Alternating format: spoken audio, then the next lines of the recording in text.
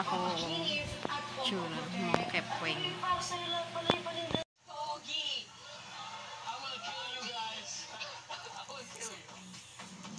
Natapos na naman isang gabing puno ng kantahan at Time check, 10 o'clock.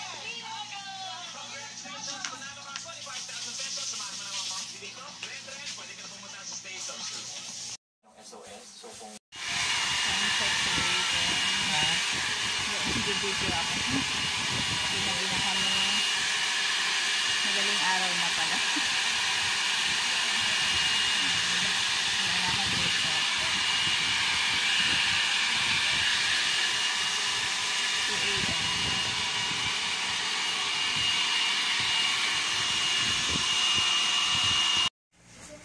Ayan guys, tapos na ang aking ribbon na hair. O yan, okay ba?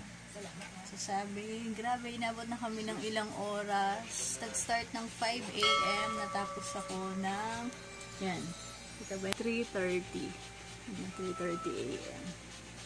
So yan, ganyan katagal yung ribbon. Okay ba guys? Hindi ko, yan. So ayan, lumipis lang siya. Wala na akong ayos hampa kasi madaling araw na. Ayan, dami na naman pimples. Okay. So, ayan lang guys. Thank you for watching. Bye! Ayan guys. Mas maganda siya sa actual. Sa video, maganda. Saka sa actual, bagsak na bagsak yung hair. Ayan, compare sa picture. Insert ko yung picture dito. Ayan. Thank you sa nagreban sa akin, si Cyrus. Matagal na yung nagre-reban sa akin. Lagi siya yung dinatawag ko pag nire-reban. Home service lang din siya. So, yan. Yung mga gusto magpa-reban, dito lang siya sa Payong Paranaque. So, ayan. Minsan nakakarating daw siya ng Rizal. Minsan sa Muntinlupa. Yan. Cavite. And Las Piñas. Depende sa tawag. So, ayan guys. Nakita ko lang sa inyo. So, like ko yung color. Ang ganda ng color ko ngayon. Gusto ko kasi yung ash blonde. Kaya lang may dati na kasi yung color yung hair ko. So, ang ginawa niya is, hindi ko alam kung ilang kulay ito. 4 na kulay daw to pinagsama-sama lang. Hindi ko alam kung ano-anong kulay ito.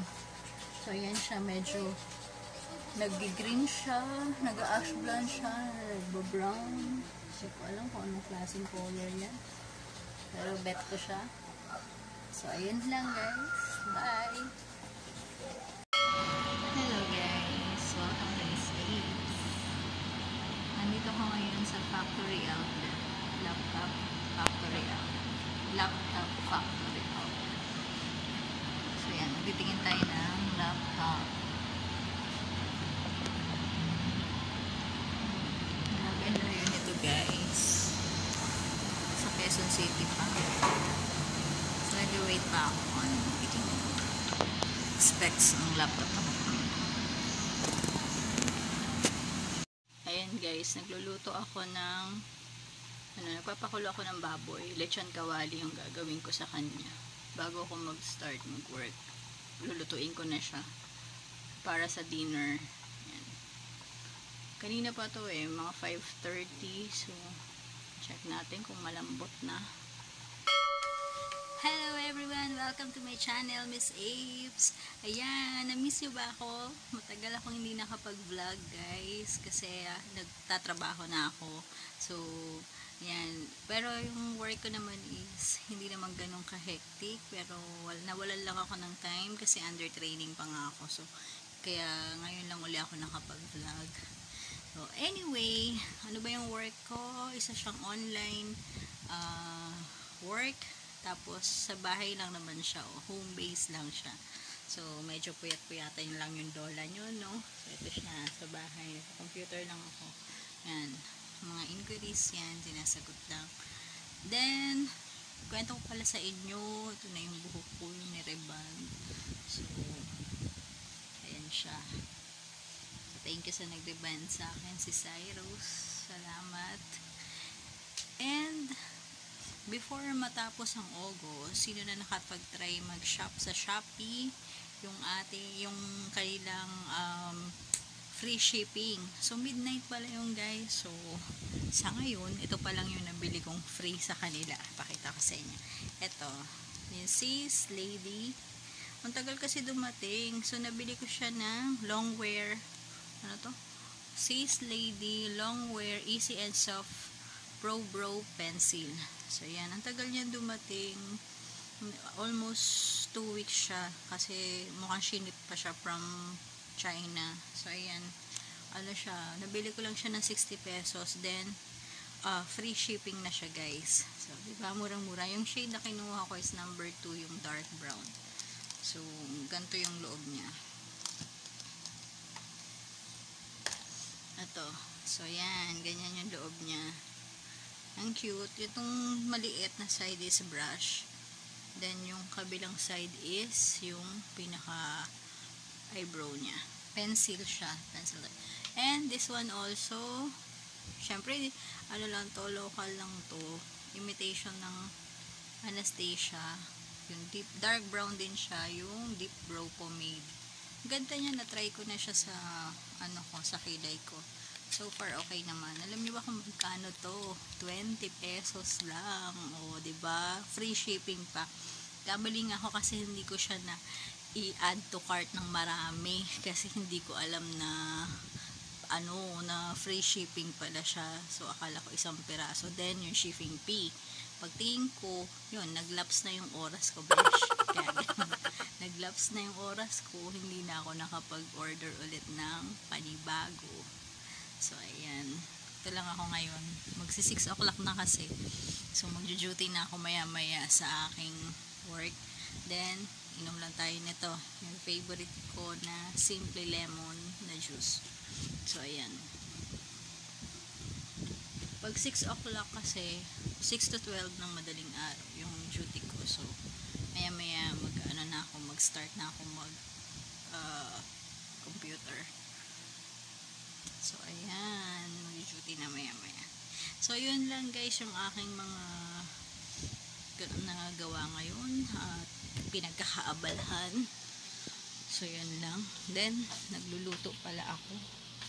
Ayan, tingnan ko yun. Alam nyo ba guys, naninibago ako kasi nag-work na ulit ako. First time ko ulit mag-work after 1.5 years. So medyo naninibago ako. Pati yung isa pang plus is yung panggabi pa ako sa trabaho.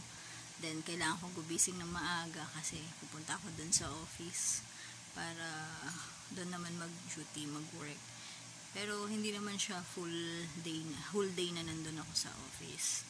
So ganun siya. And naninibago yung katawan ko. Feeling ko nga pumayat ako ng konti. And pagpasensyahan nyo na ako kung kung nagtigil ako mag-vlog, nag-stop ako mag-vlog na yung mga nakaraang linggo kasi busy po ang lola nyo, si Miss Apes. Then, yun, update lang si Lia, ang naghahatid sa kanya ngayon ay yung pinaservice ko siya sa tanghali, pinasabay ko siya dun sa service ng pinsan niya.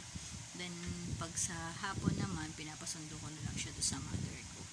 So, ganun yung setup namin mag-ina. Dati pa naman alam niya na yun na pag nag-work ako, kailangan niya na uling mag-service kasi before sa private school siya nag-aaral. So, nag-work din ako that time. Nandun siya, doon siya nagsa-service siya. Everyday yun service. So, ganun yung setup namin. Then, pagdating ng nang na-operahan ako, ng 2018, yan, nag-stop na akong after the operation. Hindi muna ako nag-work, nagpahinga muna ako. So, yun. Kung ano yung pina-operahan ko, yun nga, nabanggit ko na to sa first vlog ko na total abdominal hysterectomy. Nagkaroon ako ng myoma. So, kailangan tanggalin yung mattress sa akin. So, yun. So, simula nun, hindi muna ako nag-work. And ngayon na lang, nag-business na lang sa bahay, nagtinda, yan.